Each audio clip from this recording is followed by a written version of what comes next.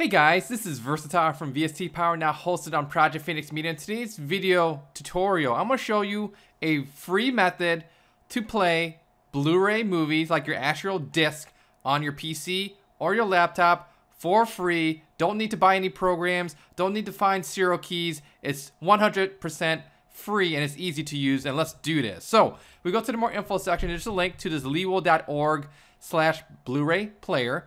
Go ahead, download it and install. It's free, and let me show you how it works. So I've already inserted a Blu-ray disc movie into my computer. So let's go ahead and run the program, Bluray Player. Here we go. And the interface, dead simple. You could play ISO images off your hard drive, or you can actually play your actual movie from your disc Blu-ray drive as well. So today's example, we're going to do a Kill Bill 2 Volume 2 example. So here's my disc. Here it is. Just click on it, and it's going to go ahead and pop up like, well, basically play the movie. So I'll show you in a second how that works. And you could do subtitles. You could skip chapters. It's a really no frills, really simple software to use. You don't need a a PS3 or some other Blu-ray player.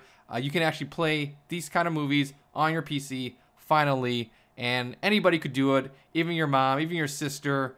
Even someone that's never used a computer before, just showing the program, and I'm sure they can figure out how to use it, and it's a lot of good times. Okay, so we got this. That's okay, just press yes. And in the beginning, you have this little remote control. You could exit it, but when you do navigation of your movie, you can't use your mouse. So you got primarily use your keyboard keys, like up and down arrow. So here I'm pressing the down key, for example. I'm gonna go ahead and select the scene selection by pressing enter. I'm gonna go ahead and just pick one of these random scenes down here. I don't know, you guys have any good recommendations? I'll just pick this random one here.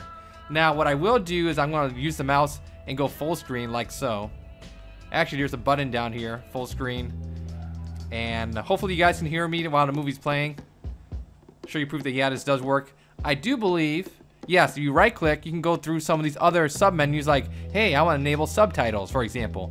But I'm not going to, but there's some other things here in this menu here.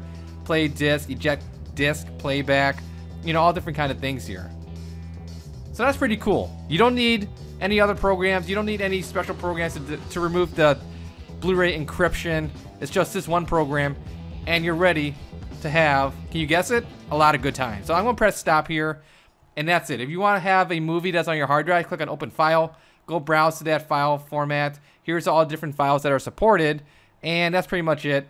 And that's today's video tutorial. Pretty cool, huh? So you guys have any nitpicky questions, leave a comment here on the YouTube page. I'll get back to you as soon as possible. Once again, thank you for watching. Take care. Bye.